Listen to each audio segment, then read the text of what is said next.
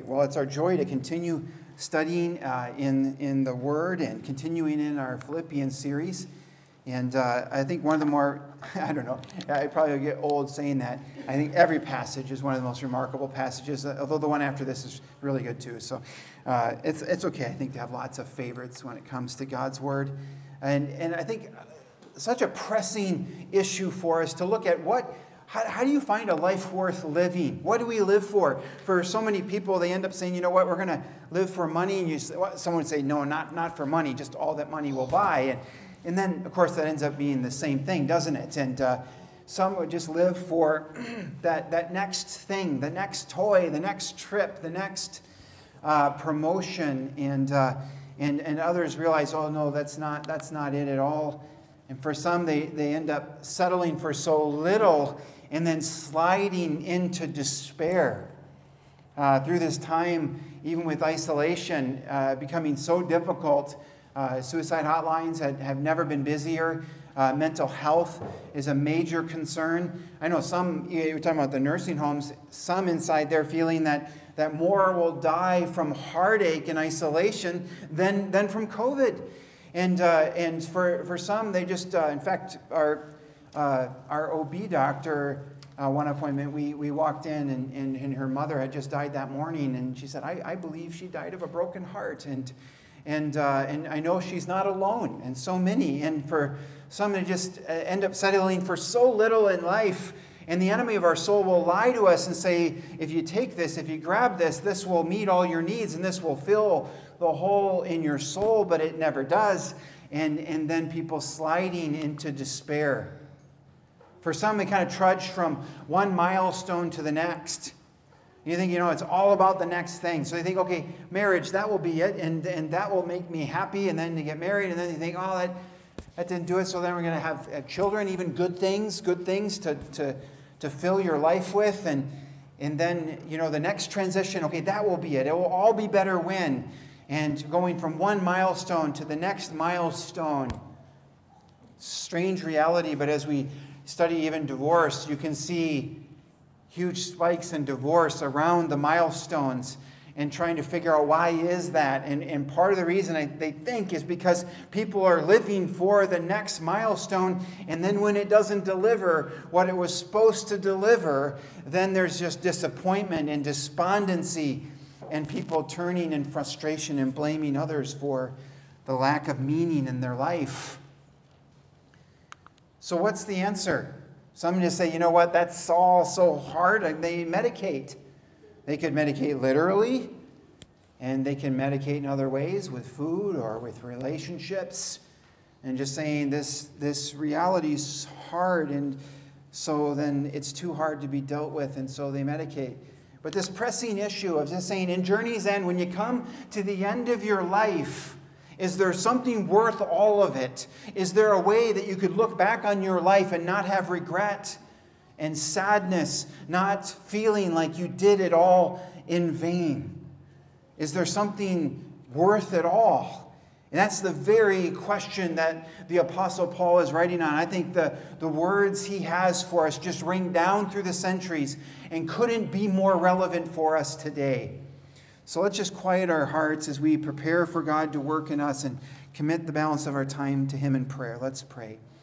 Lord God, we invite you in, Lord. We know that we need you. Lord, we ask that the Spirit would be alive and active in our hearts. Lord, would you help us to set aside any pressing distractions that might be pressing upon us? Lord, would you open up our eyes and our ears so that we might see and that we might hear all that you want to show us and all that you want to say to us. Lord, we know that we desperately need you and we desperately need your word. And so we commit this time to you, asking, even begging for you to work in our midst and for your word to come back, accomplishing all that you would intend for it to do in our hearts. In your name we pray. Amen. So let's come to God. I think a lot of times when we approach God's word with desperation and we're saying, I need what God has for us, then the word of God will penetrate into your heart much deeper. If you're curious or kicking the tires or just interested in what might God have to say, it's not going to penetrate into your heart nearly as deeply as when you approach him and his word with desperation. Here's what God's word has to say this morning. So Philippians chapter 3, if you have your Bibles, go ahead and open it up. If you're reading from a Pew Bible, those are New American Standard. Very similar, a couple of differences from the English Standard that I'll read from this morning. Though I myself have reason for confidence in the flesh also, if anyone else thinks he has reason for confidence in the flesh, I have more. Circumcised on the 8th day, of the people of Israel, of the tribe of Benjamin, a Hebrew of Hebrews, as to the law, a Pharisee, as to zeal, a persecutor of the church, as to righteousness under the law, blameless. But whatever gain I had, I count as loss for the sake of Christ. Indeed, I count everything as loss because of the surpassing worth of knowing Christ Jesus my Lord.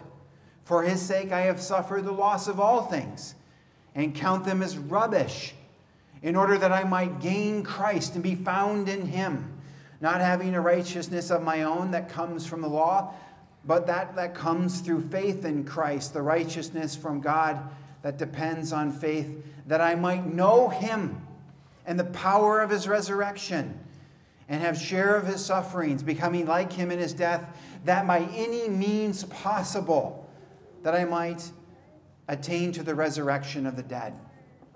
Such a powerful passage. Here's the big idea for the whole series, that we might grow in our passion, in our purpose, and in our progress as full partners in the progress and the advance of the gospel. My hope and prayer is that by the end of this series, if God were to look at any one of our hearts, he would see that we've grown, that we've made progress as partners in advancing the gospel. And for this sermon, here's the big idea. By abandoning all other pursuits, we can live a life of singular focus on Christ, being transformed into his image and receiving the gifts God gives in his name. So let's go through this passage. There's so much here. We're going to go through it carefully, and then we'll look at how we can apply it. I'm going to take a step back before I take a step forward. Don't always do this. But when I originally mapped out the series, I kind of flirted with the idea of taking 1 through 11 because it is one singular thought driving through the whole thing. But there's a lot there in 11 verses, and I just felt like we couldn't do justice to the whole thing, so split it. But just to kind of build some momentum back, here's some of the big ideas from the last week. If you weren't here, or even if you were, a lot of life happens in any given week. That we need to keep coming back to joy. That he's saying it's not a problem for me to repeat these things. It's good for you. It's good for us to keep coming back to joy. That God repeats things for us because it's for our good. And if you're tired of what God's repeating to you, I encourage you to get over that, because the reason God's repeating the things that keep getting repeated for us is because we need it. If we didn't need it, he wouldn't keep saying it.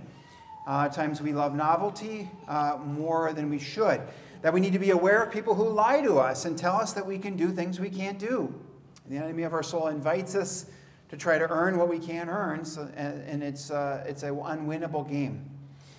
We can't rely on our abilities to earn right standing. And it's that last theme that Paul is building on in this passage. So, do you remember the game of life? I don't know if you ever played that. We did. Having recently had a child, I noticed in the game it was a lot easier to have a baby. It was like you just stuck the blue peg in your car and you move on. It's just a lot simpler.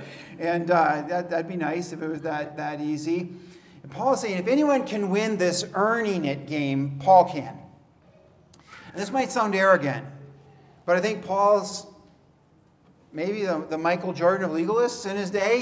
He's just saying, I think that you're not going to do anything that I didn't do. It sounds weird and arrogant. Let you think of it this way.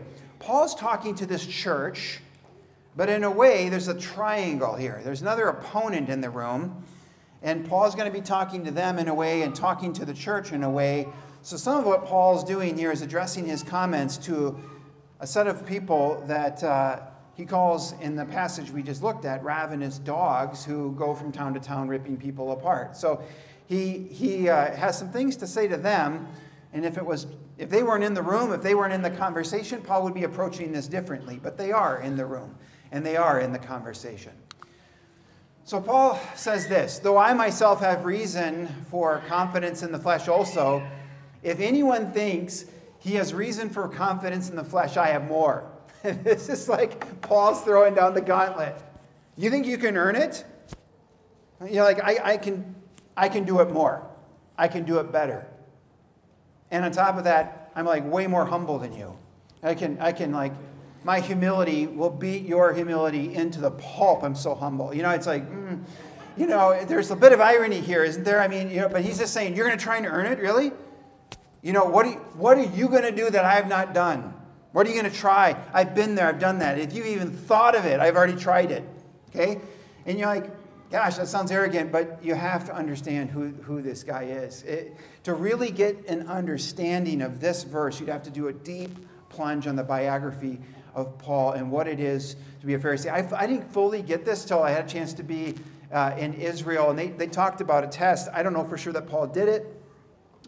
I think probably he did, but it's kind of like the ultimate test where they would put a knife through the scriptures, and they'd memorized the Old Testament and give every word that the knife would touch as it goes through.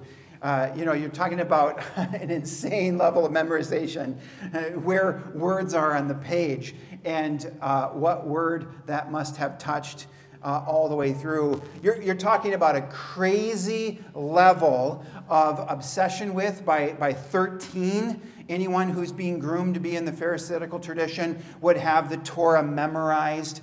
And so you're talking about a commitment to the scriptures that we do not know and do not understand and haven't seen anything like it.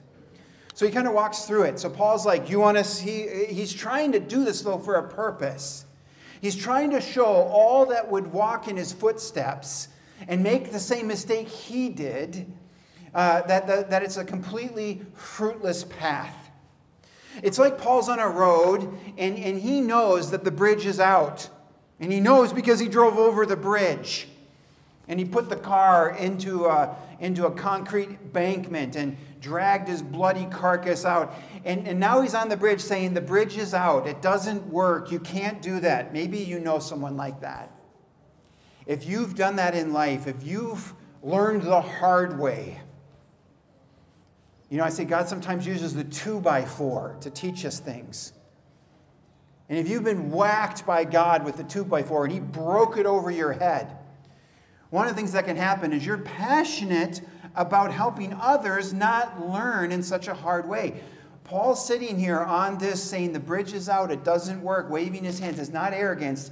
It's a desperate form of love that would keep you from making the same mistake. If you're a parent and you've made some mistakes and you want your kids to avoid that, then you know what I'm talking about. It's not arrogance. It's just that I've been there and I've done that, and you don't need to experience the pain I have in order to learn what I've learned. That's what Paul's talking about. So what is he? He's saying, well, he's kind of got his legalistic resume. I don't think Paul wanted to do this. It's kind of like, you made me do it. These opponents kind of brought him to it. So he's pouring everything in his life into earning right standing with God, trying to have meticulous obedience to the law. And we know a lot about Pharisees, and because there's a lot of literature that survived to this day. There's 2 Hebrew works, the Mishnah and the Talmud, and they are extant today. You can read them today, and they have a long rabbinic tradition talking about what this all is about. So Paul's like, okay, so here's my resume. You think you're going to win this game? You're going to win here, I'll give you my resume. So we kind of walk through it bit by bit. Circumcised on the 8th day. Again, to us, circumcision plays a different role. You either do it or you don't do it. Most don't do it this way. Even if circumcision happens, they prefer to have a doctor do it in a surgical suite rather than a rabbi with a flint knife, right? So even when circumcision's happening in our context, it's not done the same way, but this is how it was done. This is according to the law. Jesus was circumcised in the same way on the same day. He's like, you want to know about pedigree? You want to know about lineage? Okay. I'm people of Israel, tribe of Benjamin, Hebrew of Hebrews. I got the right pedigree. I got the right lineage. And if that matters to you, you're not going to outdo me coming from the right family. If you want to talk about meticulous obedience to the law, as to the law, a Pharisee. A Pharisee is like a legalist's legalist. Like when you're a legalist and you want to try to earn right standing with God through obeying everything, then you'd want to go to like Pharisee camp, and you'd want to go and to grow. They say you need to tithe. What's tithing? Giving a tenth. Like of what? They're like, of everything. You're like, really? Like everything? Yes, everything. Go into your house, go into your spice cupboard, figure out how much dill you have in that little jar. Okay, weigh it out and put it on a little scale and then carve out and give it. If you have 2 ounces, God gets 2/10 of an ounce of dill.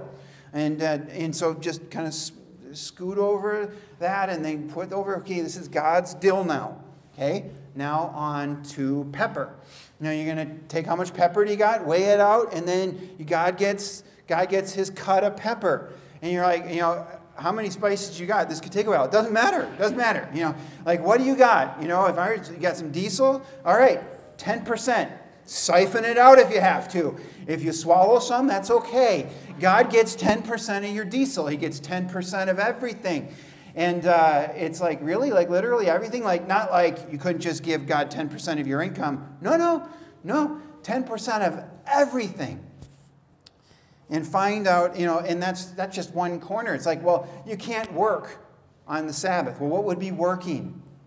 Well, there's a whole rabbinic line about what would be working. When I was in Israel, there's elevators, and they have them set up so that on Sabbath, that the elevator stops on every floor. And it wasn't because the kid went, have you ever had that happen? That's annoying, Especially if you're in like Mayo, there's 19, and you're like, oh, we're stopping at every floor. Awesome. Okay, they have the elevator set up so it stops on every floor on Sabbath always. That's to avoid the act of pushing the button because somebody's determined that would be work. Like, you just worked. Okay, so, you're like, I know there's some that would leave the TV on if they want to watch TV on the Sabbath because clicker, you just worked. All right? So some rabbi somewhere has kind of figured out that, that's work. You just violated the Sabbath. Is it in the law? No, because the law doesn't know about elevators or TVs. But it's in meticulous obedience to the law. I mean, to the level where we think that's just crazy. Like, we haven't even gotten started yet. We are going to obey so meticulously, so ridiculous that it's just crazy. Jesus actually comes to confront this. As the zeal, persecutor of the church. When Stephen is killed, it says heaven is opened up. It's in the text. Did you catch it? Paul is running, Saul, later to be called Paul, is running the coat check on Stephen's execution. He's like saying, you want to kill this guy? As in, let's throw rocks at his head till he bleeds out? That's cool. I think it's a good idea. I'll hold your coat so it doesn't get dusty. And that was only the beginning. He killed Christians on purpose. He tortured them so that they would deny Christ. He whipped people. He threw them in jail. He killed them. Like, how are you going to out more zeal that? If you want a zealous fanatic, you're like, what are you going to do? What are you going to do? Like, how? There's whatever you could think of. Yeah, I also did that too. You're not going to be more fanatical. As to righteousness under the law, blameless. Blameless obedience. Blameless obedience to the law. And what, in the end? Checkmate. It's worthless. And that's what he ends up saying. But whatever gain I had, I count as loss for the sake of Christ. Now this, I think, is Paul reflecting on the day when he's riding to Damascus and the Lord Jesus appears to him and his whole life shifted. Everything he lived for, everything he was moving towards, he found out that he was going the wrong way. It's like beyond hitting rock bottom. This was such a shocking revelation. He didn't eat or drink or do anything for 3 days. And he was waiting to be healed. He was waiting to be restored. He's like, his whole life, he realized, I've been running down this road and it was leading me to nothing. He was the most advanced among those in his age. And he said it was all a waste, all for nothing. I was looking at, I like how some of the churches talk about this. Group of churches were talking about a certain thing. They said we got to the top of the ladder and we found out our ladder's against the wrong wall. You know, you're like, okay, what do you do then? You're like, no, this is the right wall. I wanted to be here. No, you have to get back down. That's Paul. He got to the top of the ladder. There's nowhere else to go. And he realizes, I'm against the wrong wall. This was all for waste. This is all for naught. It's a horrible feeling. Paul would save you from that. So what is this ultimate purpose in life then? What would Paul give us instead? He says, indeed, I count everything as loss for the surpassing worth of knowing Christ Jesus our Lord. And he counted this all as loss and rubbish. You guess from the picture that rubbish may not be the best translation. I think I can safely say this is the first time I've ever put horse poop on a slide. I don't think, I was kind of funny, look at some of these, I go for non-copyrighted pictures because I'm cheap and I want to pay for them. And like some people are like really jealously guarding their horse picture poop. It's like, really, this is like a national treasure. I think we can probably just take a picture of that. You don't need to guard it. But finding the ultimate life purpose with no regret, can you imagine that? No regret requires that we abandon our flawed human systems of valuation. Our whole economy is built on valuation systems. What is the value of something? And we make trades all the time. When you give currency up for something, you're deciding that that's worth this. Okay? But we have to come to a point, we have to admit that we value in God's eyes what is worthless. And we throw away as worthless what he considers precious. This is the root problem. This is how we end up wasting our lives.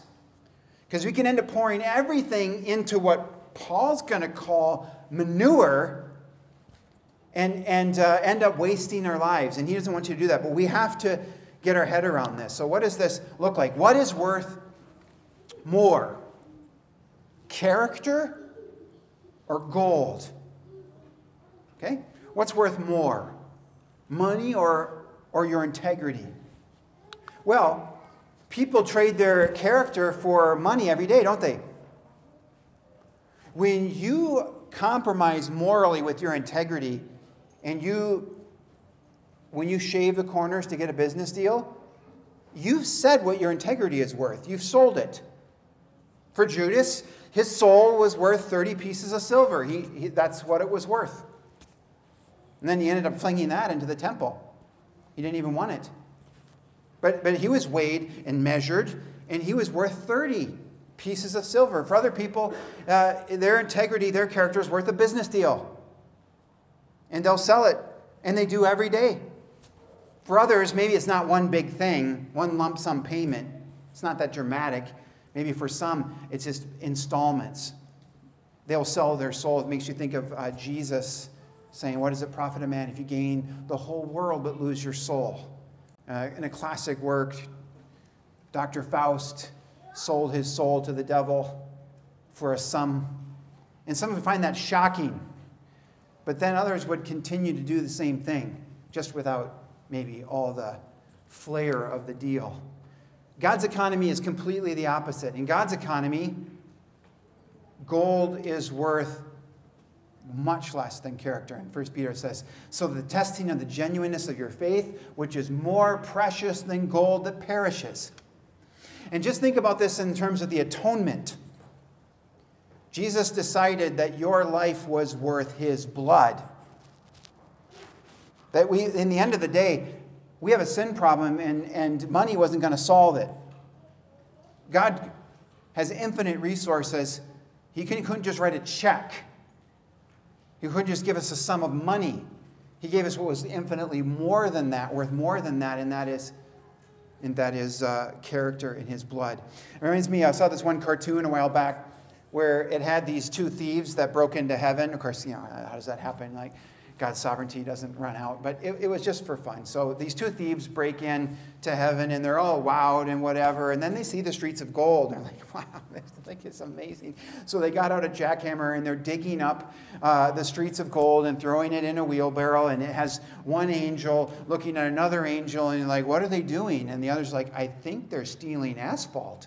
And it was just so strange, right? I mean, can you imagine that? Like right out here, someone's like sneaking out there and they got a jackhammer and you're like, what are you doing? I'm stealing blacktop. Like, are you insane? Like, no one steals asphalt, It's not worth that much, If you really want to, go and buy them, like, put some asphalt down for you. It's really not that impressive. You don't have to sneak out with your jackhammer and steal it. And that's how absurd it is in the economy of God. Like, you have all these riches, you have all this stuff, you're going to come here and try and steal some gold? Like, why would you even think that way? It's absurd in the economy of God.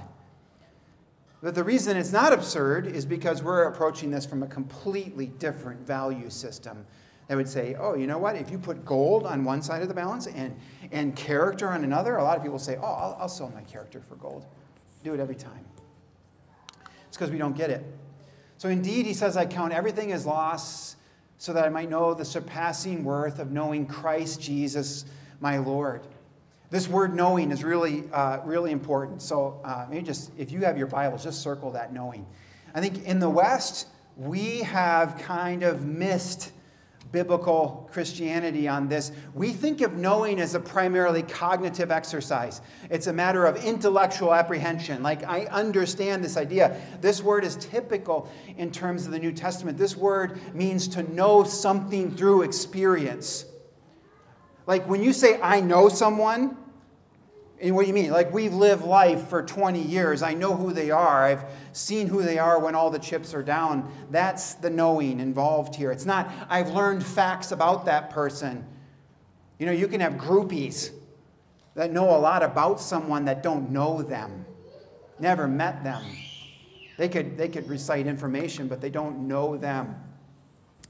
It reminds me of a story I heard about this. I think it's a true story, that this family was made aware that they had a rich uncle that died and left a vast fortune, millions of dollars to them, and they had to go and claim it. And so they went to Virginia, and they dug out this chest, and they were expecting this massive fortune, and it was filled with $2 million of Confederate currency.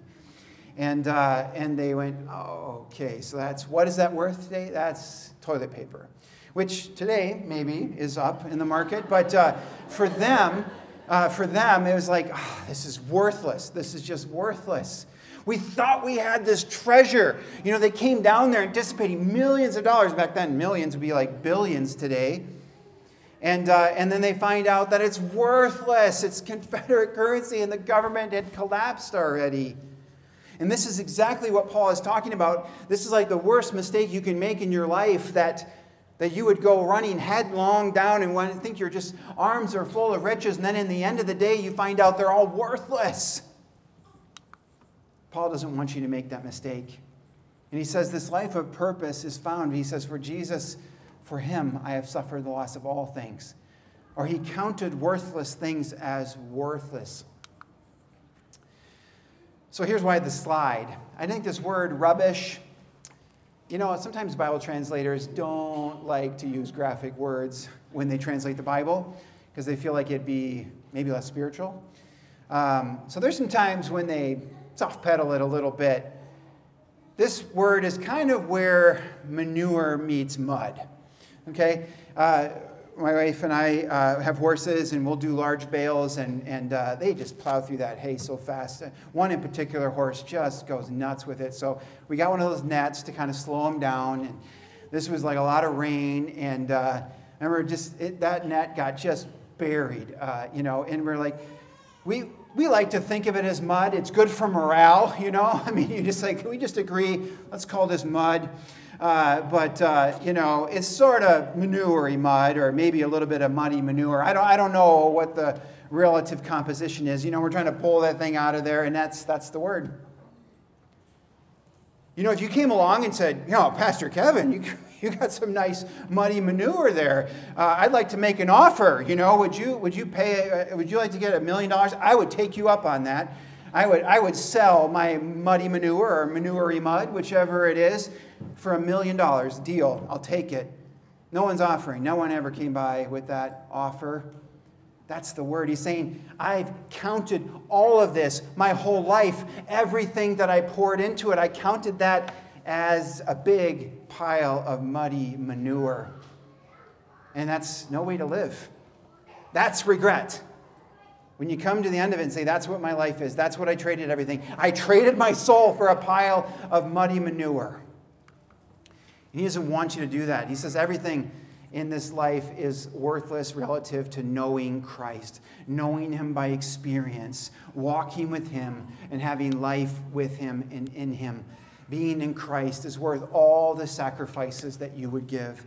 And that's what Paul is trying to drive us towards. That's what he's trying to give us. So he says that I might be found in him, not having a righteousness of my own that comes through the law, but that which comes through faith in Christ, the righteousness from God that depends on faith, that I might know him again in experience and know the power of his resurrection and share with him in his suffering. And so that leads us to hard realities that we want to say, I want Christ. I want to be with him. I want to be in him. And here's the deal as a Christian. If you are going to follow Christ, he's going to give you everything. That means you're going to get what he got, but you're going to receive all the blessings that he has. And some of that is wonderful, and some of it is hard. Because we're going to have to know what his suffering looks like. Becoming like him in his suffering. It means that if we're going to, Jesus said it this way, that a servant is not above his master. If they did this to the master, what do you think they're going to do to you? That you need to expect that this road of becoming like Jesus won't always be easy. Paul, who's writing this, is in jail. All that I might know Christ. Part of knowing Christ is being willing to suffer with him. Is being willing to endure hardships with him as he's with you and in you. And then you know in these hard times that he is present. Sharing in his sufferings is a deeper level of identifying with Christ. Becoming like him even in his death. Now I know that's hard, right? Because you're like, how did he die again? You're like, that's right, that's right. He was crucified and he was flogged because he loved us, and saying that I would in any way need to walk a road that he walked is a hard reality to swallow. But the point he's driving to, though, is that by any means possible, I might obtain his resurrected life. That's the message of the New Testament. That when you are with Jesus, you get everything he got. That means you're going to walk with him in difficulty, but you are going to be resurrected just like he was. And that his life and his glory and his light and everything Jesus got, you will get also. So let's linger and look at how we might apply God's life-giving truth. I think, first of all, we have to admit that we would never be able to earn right standing with God. You know, you're always told to use never very, like never say never. Be very judicious. I feel really good about saying never here. Never. Not like, oh, it might have gone the other way. No, it wouldn't have.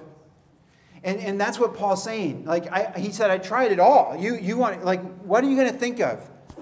Like, I was so zealous for my cause, I killed people, I tortured them. Right? You're not going to do more than that.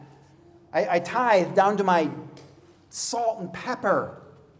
I memorized God's word. I fasted for weeks. I denied myself all kinds of things. You're not going to do anything that he didn't do. And he's saying all of it is like, I was never going to earn right standing with God. That was never going to work. This is so crucial because there's some today, and it happens all the time, they think, I'm a pretty good guy. You know, you're like, we're going to grade on a curve. Right? So there's like Gandhi and Hitler, and, you know, I'm if it's on a curve, I'm a pretty good guy. And so that's not it at all. Paul's a really good guy in that sense, and he's never going to get there. We have to admit that my trying to earn God's affection, earn his approval, was never going to work. I think we have to abandon the world's system of valuation, admit that we chase after worthless things, and cast aside and ignore priceless things. I tell you, if we could live our life now in light of eternity, I get to spend time with people as they are ushered into God's presence. I tell you, I've never heard someone say, oh, gosh, I wish I just worked more. I wish I would have spent more time on the spreadsheets. I wished I would have gotten more equipment. I wished I would have gotten... I've never heard someone say that. And if you could look at your life in light of eternity and what is worth it and what is worthless, Paul's trying to save you from heartache, to look at your life and say, I've piled up an enormous pile of muddy manure. And what did I give up for it? Everything. You got took. Someone sold you the Brooklyn Bridge big time. And Paul would save you from that heartache. So we need to ask God for help. I think we can practice generosity. Generosity helps right our systems, right? When you invest in kingdom stuff, then you know that you're going to make a difference. You can choose God's value system by saying, character matters more than gold. Consider everything other than Christ in the end a big pile of manure. I know that's really countercultural and probably would take a lot for us to do that. We need to align our life choices. If we think that's true, then we need to act like it, right? If Christ is our ultimate prize, then we need to act like it. And our choices need to reflect that. If union with Christ is more important than anything else, let's prioritize our time that way. Sharing in Jesus' suffering is a crucial step. Be prepared to suffer for Jesus. Consider difficulties to come as solidarity with Jesus. You're saying, yeah, I'm with him, so that's what's going to happen. Make participation in the resurrection of Christ your singular focus.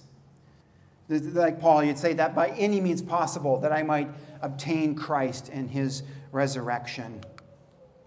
I'm just going to end with a time of just reflecting and imagining what would happen if we really grabbed hold of this. What would happen if we really did this? Could you imagine someone right now who was trying to earn God's approval, and in some ways it's not their fault because that's all they ever knew. Maybe in their family of origin, they only got their dad's affection, talk about this on Father's Day, only got dad's affection when they did right stuff, like when I'm proud of you because you did this and that.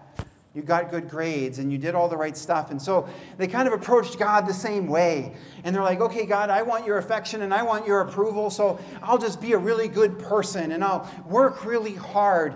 But there was never enough working really hard, and there was never enough. And then in the end, they could never get all the approval they needed. And then they heard about the gospel of grace that just said, you can't earn it. But here's the good news, you don't need to. What you can earn is already yours in Christ. But it won't be a bill paid in the end. It will be a gracious gift given.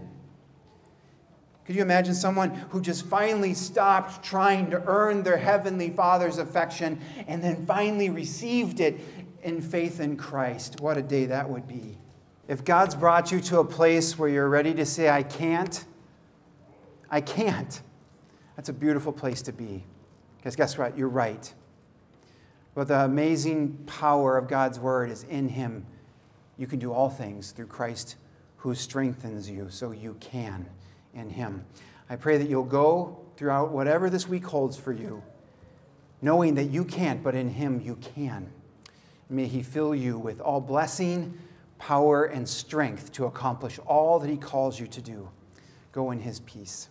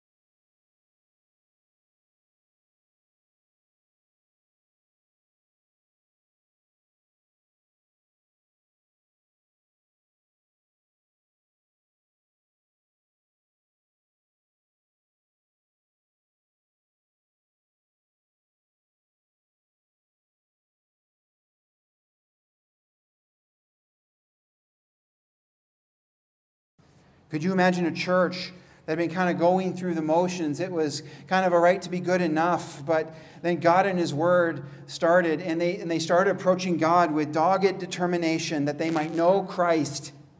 Could you imagine Christians who had kind of been piling up big piles of muddy manure, and God brought them up short so that they might know Him and have fellowship with His suffering? I want you to process these things as we close our service and worship. And I want to ask that you would sing this last song as a prayer, crying out to God, saying, Lord, I need you. I need you desperately. Would you worship together with us as we cry out to God, expressing our need for Him?